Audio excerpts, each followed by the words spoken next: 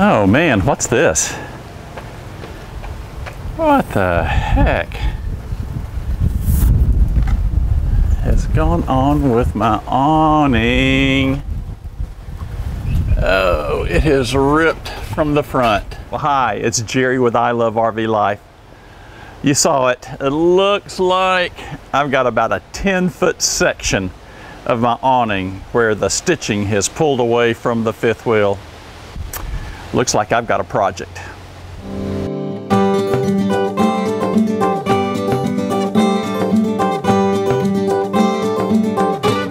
Well, hi, it's Jerry, and yeah, I got a project to do. I knew this was coming. Last October, before Joan and I went out for our fall trip, I went up top and saw a bunch of pinholes and stuff and did some minor patching on our awning, and when I did, I saw that all the stitching going across the top was getting really weak, and it's lasted till now, but it's finally gone. So I've got my son Joel coming over. He's going to help me here in just a few minutes. This is going to be a couple hand job. We're just going to replace the thing. I don't think it's worth trying to repair it. It's 6 years old. It's already got pinholes starting in it. I've already had to patch it a couple times, and I've got some minor tears on the side and those types of things. So it's a cool spring day, and sun's out and the wind's really low, so I think this will be a perfect day to do it. What we've done is we've ordered a sun wave awning. These were about $165 for ours. Ours is a 16-footer.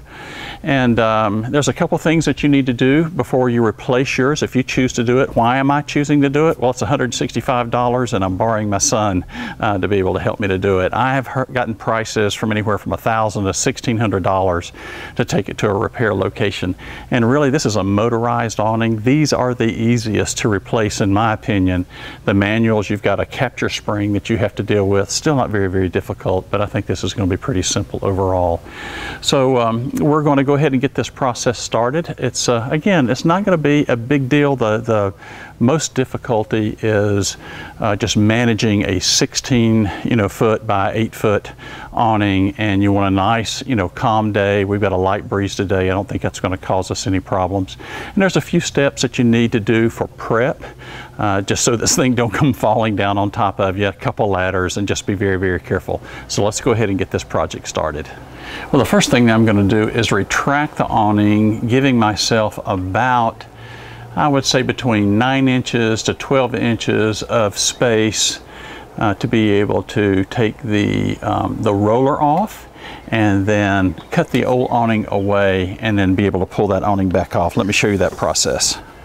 So the first thing I'm going to do is put some zip ties here, and this will kind of hold this in place. I want a bit of a gap here.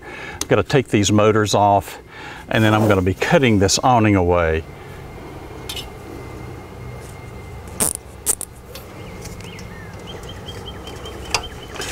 I'm going to take these zip ties and I'm going to put them like this. Kind of hold that in place. Now I'm afraid these are going to slip down after some stress. So what I'm going to do is actually take another set of zip ties here. I'll show you a close-up on this in just a second. And I want to kind of come up through the top here and create a bit of a loop to keep this thing from sliding down and and collapsing on me, because if this slides down, this whole arm is going to come forward. So this is going to kind of keep it in place. Here, I'll show you a close-up on it. It's really pretty simple. You can actually see, here's the band, and there's nothing to hold this in place. I don't think these screws are going to do it right here. This is just going to slide down. So this will give me a bit of a safety belt coming up through this loop, kind of hold everything in place. So I'll do this on both sides. All right, I've got a sharp razor knife, and I'm just going to cut this away. Leave me just a few inches, you'll see here, just to give me something to grip with if I'm having a little trouble with it. I'm just going to cut this away from the camper. So practice good ladder safety. If you don't have a good quality ladder, go rent one, or a friend that has one. You don't want to be up your ladder and fall down and bust it. Now you can actually see where this thing is just there's a rubber grommet that exists in here, and you can see where the stitching is completely busted away here, away from that rubber grommet, and it's just ripping apart. You can actually see the threads here in this close-up.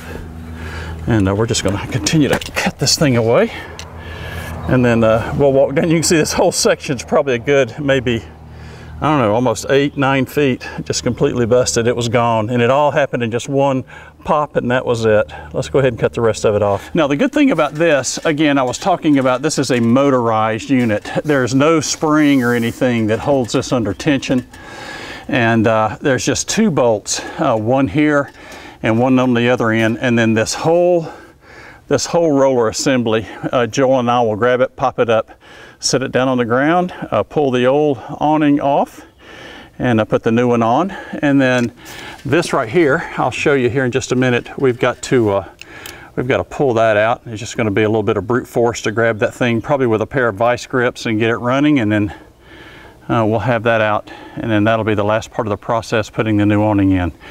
This isn't going to be a bad job at all. This is the motor side of the unit here, and I'm going to have to remove this back side off here real quick. There's a handful of screws here that have to be removed. And I've got to take both of these off for 2 reasons. One, there's a big screw here on the front that I'll show you in just a second. There's a capture nut here in the back. I've got to be able to get access to that so I don't lose it.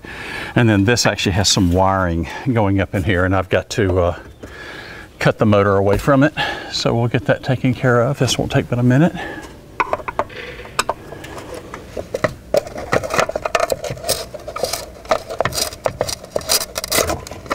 All right.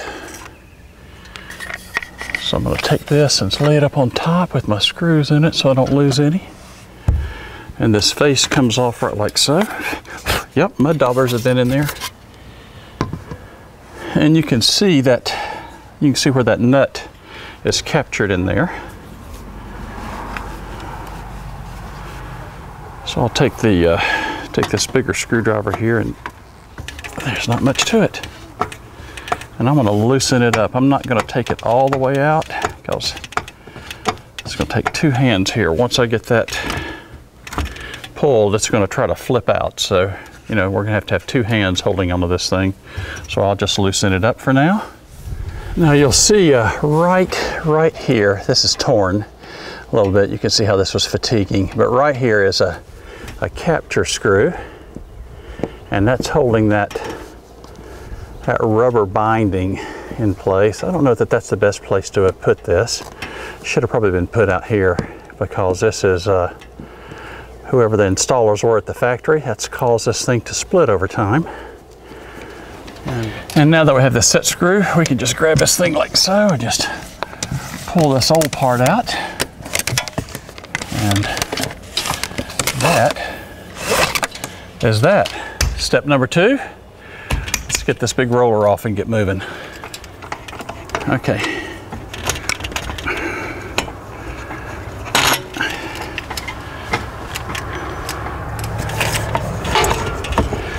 Mine's out.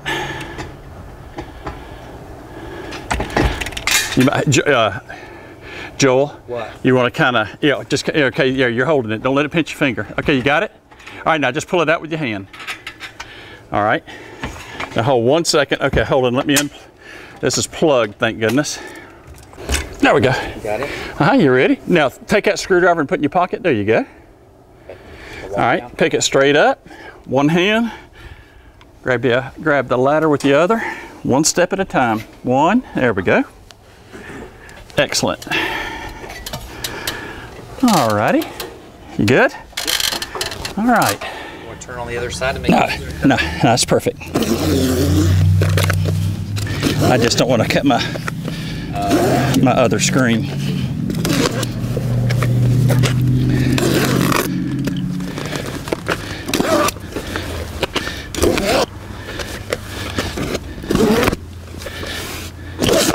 Okay. Lay this down. Yeah, just set that down. That'll be our workspace. Uh-oh, Joan, hold on.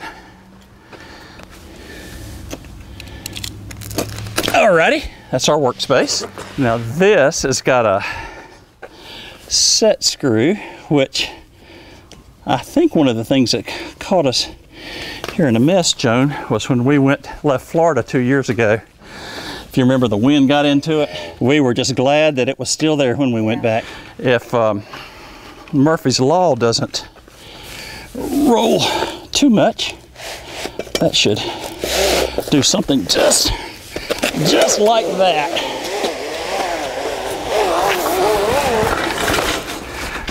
Something like that. Let go. Something. Of course, it has to catch on the end, right? There we go. Bingo. All right. Awesome. Oh, they gave us a fancy tool here. Okay, let's unfold it. And all right, that's not bad. It's a different material. Yeah, it is. Than what this one is. It's more of a coated material. Okay, that is going to be the back. Let's take it a little bit more, a little bit more, a little bit more. Okay, now let's fold it back over like so. Okay, going to you, straight back. Straight back. Yep, keep going, keep going, keep going, keep going. All right, hold it right there. And that's the valance, and that's going to go like that. Okay, awesome.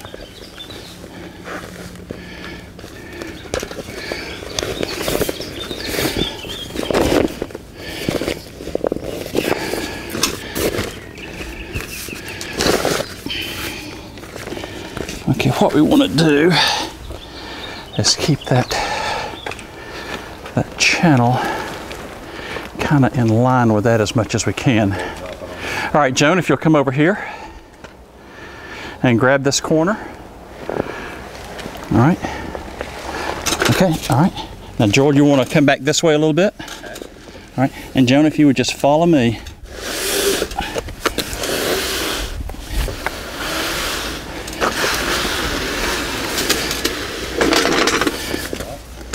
What are we caught on? All right, you're too high.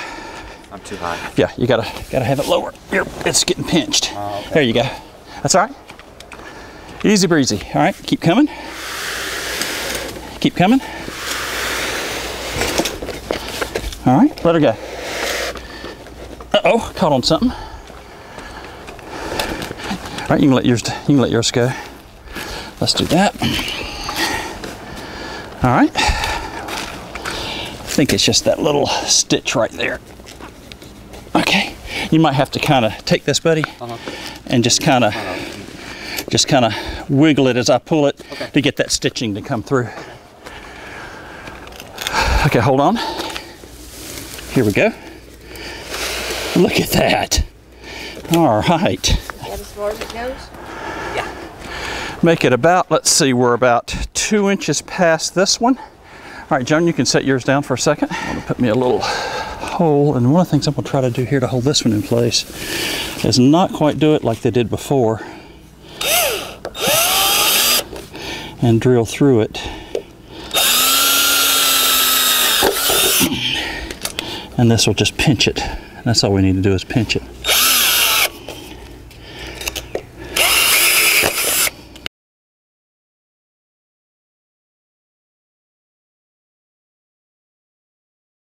So you'll see here, there's a set screw that I put on both ends. And if you'll notice, there's a little rubber-like plastic rod that goes inside that track. And then just putting a screw holds that in place on both sides and keeps it from sliding around. The fun trick is going to be taking that and threading it up there. Oh, this is what I've been looking forward to. You can come back here and hold it. Now, Joan, you come over here on the other side and keep it from coming off the rollers. All right, don't get ahead of me.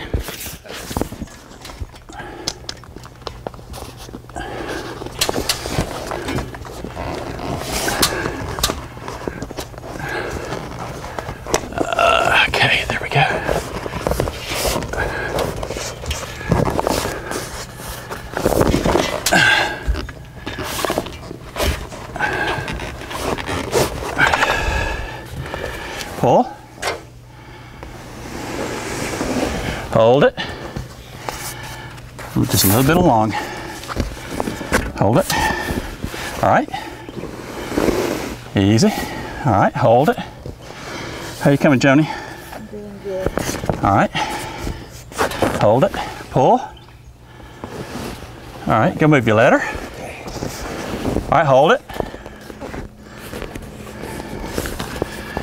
all right, hold it, all right, pull, hold it, pull, hold it, pull, oh, okay, a little, oh, okay, what, maybe 6 inches more on your end? Pull, Good foot. oh, hold it right there, let's see. All right, let me do a spot check here. Awesome. Hold it. All right. All right. Hold on. Let yours down a little bit. There you go. So actually, put some tension on it as we roll. Head it down till you feel it have tension on it. There you go. Okay. Hold on. Let me get caught up with you. You okay? Yep. All right. Keep coming.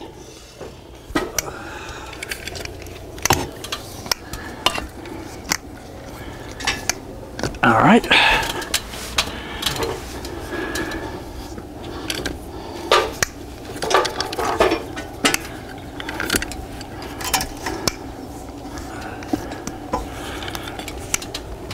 All righty. It's got to come to you. All right. All right, don't put yours in yet. Hold on, I got to hook up my wiring. How about that? 2 hours and done. This was really not a difficult project. It does require several hands. We did it with me, my son Joel, and of course Joan. Joan was kind of our feeder down on the bottom. But it turned out fantastic. Would you look at this? Look at it. It turned out really great. You can see our the little top hasn't flipped down yet. We're going to have to let it stretch a little bit before we you know, take it out on the road. And then we've got our you know, the bottom half of our window screen, our Carefree Easy Blocker, they call it, that's here. And then you'll notice the inside, the top and the bottom is identical. So it wasn't too bad. You know, time-wise, I would say roughly about 2.5 hours to do all of this total. That was from, you know, setting everything up, getting the screws out, pulling it off and moving forward. Again, it was probably a 4-person job. I don't know if you saw what our 4th person was. These ended up being the 4th person. These are, you know, rollers that you use in woodworking projects, things like that. I set these up, you know, at the end of my table saw. This ended up being our 4th person because we had to have somebody on the bottom who was feeding this across, and it really would have taken 2 people to be able to do that. So fortunately, we only had to have Joan, and she just fed these right along, and it worked great. The mechanics of this awning is an LCI. The motor and the hardware that's used here is an LCI, and it is a motorized version. You saw the, you know, the motor that we had up there as I was making those connections and so forth. And there's nothing on this end. It just, you know, rolls up by itself, but it's an LCI. And again, there's nothing to wind. There's no spring to capture. It's just 2 bolts out, take it down, put it back up. The big thing, make sure you take you some tie wraps, you know, to hold that metal structure in place. And it was easy. So 2 more weeks and counting, and Joan and I are heading out on the road with our brand new awning. Oh man, do I love RV life.